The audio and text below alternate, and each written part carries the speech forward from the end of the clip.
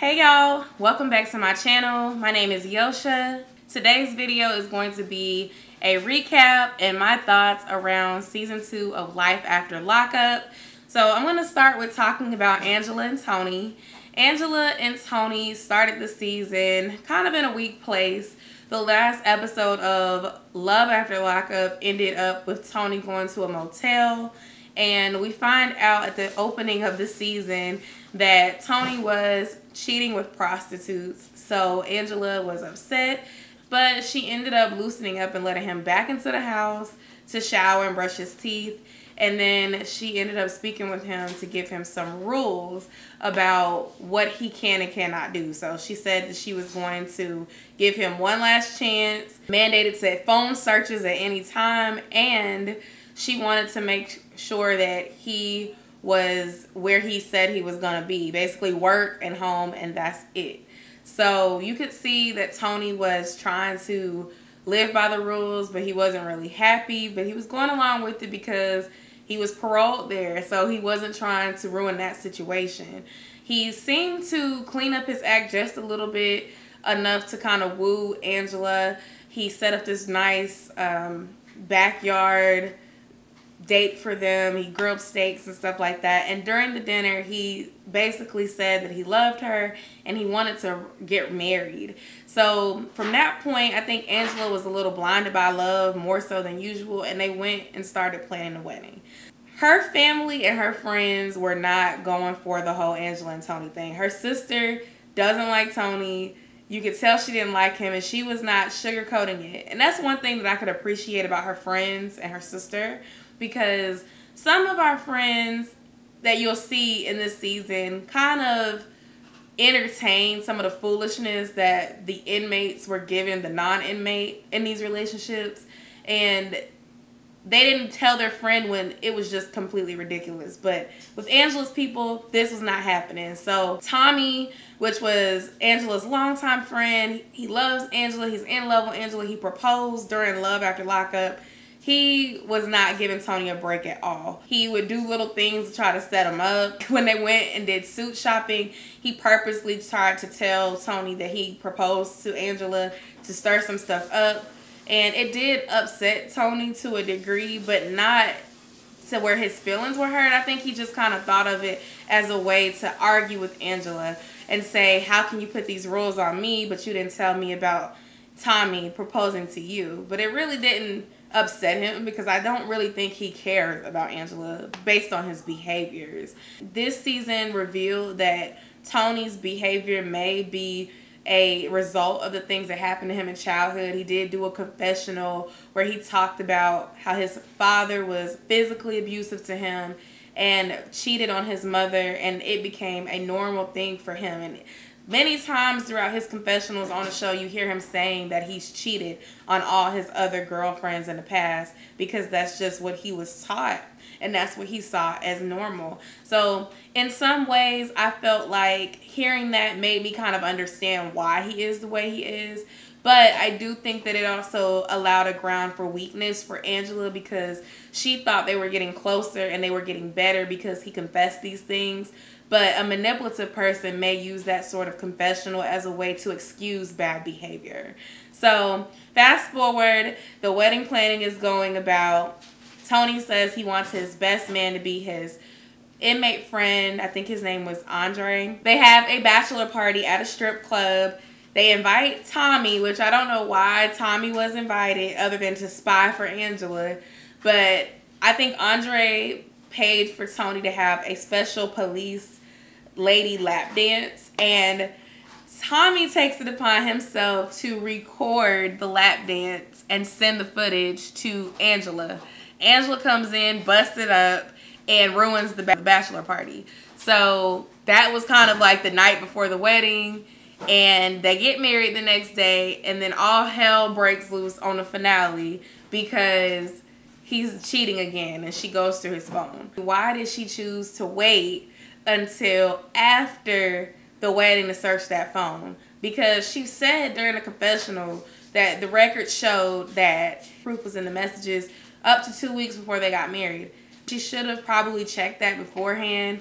The season ended off saying that they're still married, but they're separated. She put him out. But it's like she could have avoided being in a situation where she's married. I think that Tony pushed him to get married because he wanted to, on paper, be at her house. On paper, said that that is his wife so that he can have a little more freedom as far as his stipulations of his parole. I don't really think it was because he loves Angela. All the red flags were there. Her family didn't sugarcoat it, but she did what she wanted to do. So you make the bed, you have to lie in it. So now let's get into Josh and Cheryl. We really didn't hear about their story at the very beginning of this season. They were not really a focused couple. So as maybe like the second, third episode rolled around, you heard that Cheryl and her son were going to relocate back to where Josh was and try to make it work once again. During the season, you learned that they'd had actually broken up 2 or 3 times prior to this particular season. They were just arguing a lot, and it felt kind of like a lot of their arguments were because of Josh's mom disapproving of Cheryl because of a situation that happened when he was locked up. But this season, it kind of felt like their story was kind of short.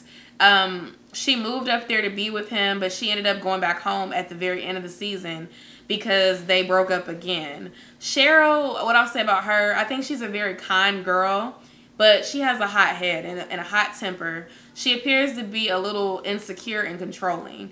And Josh, I think that he loves Cheryl, but between his mom being in his ear and then Cheryl basically disrespecting his mom, disrespecting him from time to time, and then also trying to adjust to being free, it just was not working out because it was like they could not make it 2 days without arguing with each other. Josh's mom was definitely a troublemaker. She definitely started the pot. She started a lot of shit.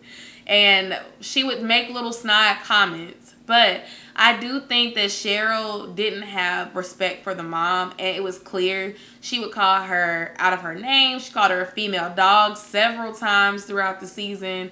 She cursed her out in her own home, and I'm just like, regardless of how you feel, sis, you gotta fake it till you make it. She wasn't good at faking it. The mom, you know, at that age, older women, older men, older people in general, they're not faking it anymore. Like, if I don't like you, I don't like you. You're in my house. She should have just stuck to her plan of, I'm going to smile, I'm going to fake it, and then we're going to find this place and move on with our lives. And I think that they probably could have worked out had that been the case. But with the constant bickering with the mom and Cheryl, it was just a really stressful situation.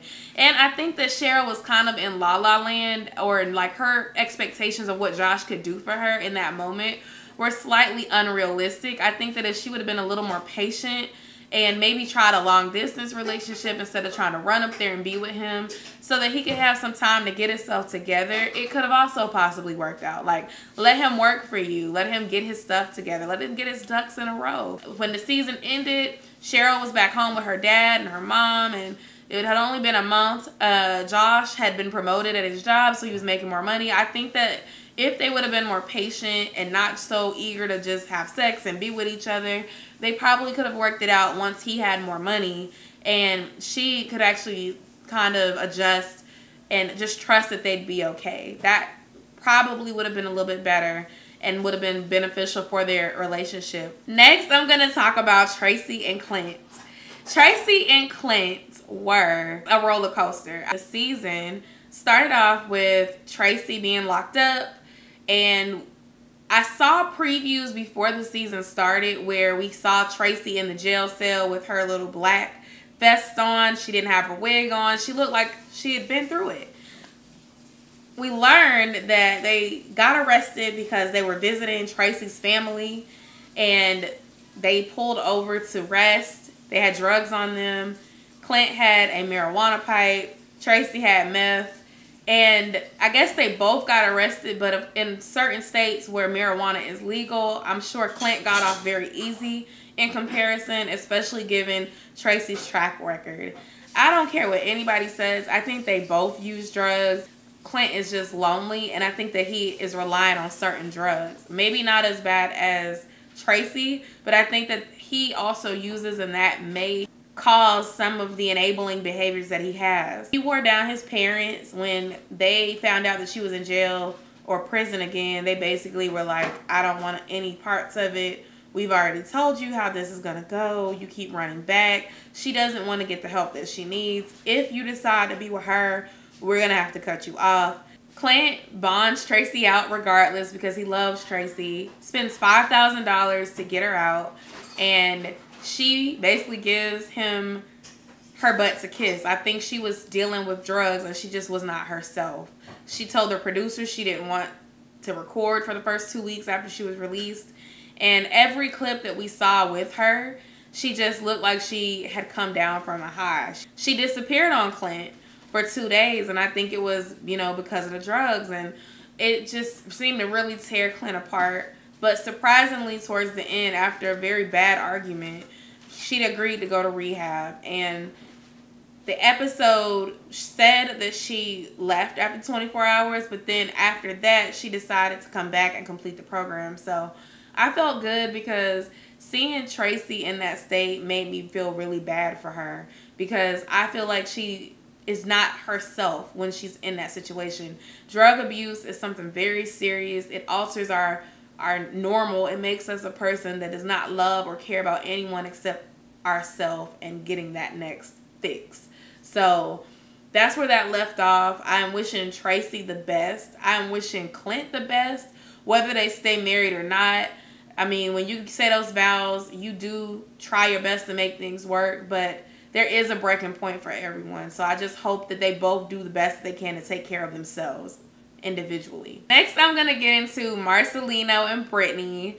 Marcelino and Brittany have such a nice relationship. They're definitely one of the couples that I root for on the show. They seem to be more stable.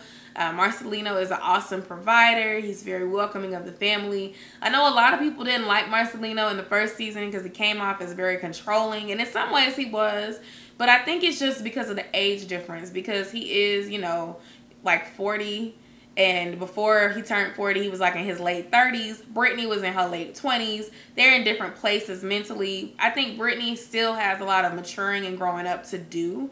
But I did notice that in this season, it appeared that she tried to find closure around the things that bothered her. They spent a lot of time letting Brittany discuss her past and the things that happened to her.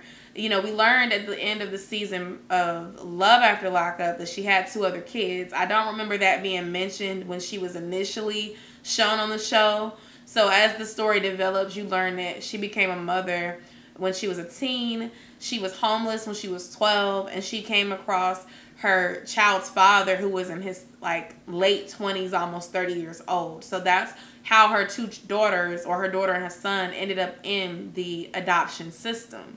And so we got to kind of see where that hurt came from. Her mother and her sisters moved down, and they were in an apartment, you know, 5-6 minutes away from where their home was. And you kind of got to see Brittany seek that closure with her mom and express how those things affected her. She was very emotional during the season and trying to find that closure and build towards a better life for her, her husband, and her kids. Another thing is she tried to find her kids, but she was denied in the process. I could tell that that really hurt her, but I admire that she tried to look for the children, and who knows, in the future that could open back up. Unfortunately, those things, when they happen on paper, people look at that versus the actual person and their confession. So I'm sure the interest was in the best of the kids, but it's unfortunate that now, you know, she may not have access to them. I would say that Marcelino was extremely supportive throughout the season. Brittany, like I said, her maturity level in some ways is not there. He's worried about trying to pay all the bills, provide for her. She's in school right now. They have a new baby on the way. They just had a little girl. And then her oldest son that is involved in life is there as well, Giovanni. So it's stressful for him to provide, and he's trying the best that he can, because Brittany did bring home a puppy, and I think that kind of stressed him out before he went out and lied about his whereabouts. I think the biggest takeaway from that was that they both need to work on their communication. Brittany shouldn't have went out and bought a puppy without talking to him first, and he should have been more transparent about their finances. WETV did a great job dramatizing that situation because it looked like Marcelino was going to cheat, and I was like, no, I don't want Marcelino to cheat. He's such a great guy. So I was happy to find out that he did not cheat, but he was just meeting with the woman to kind of understand how to improve his poker playing so he could provide for his family.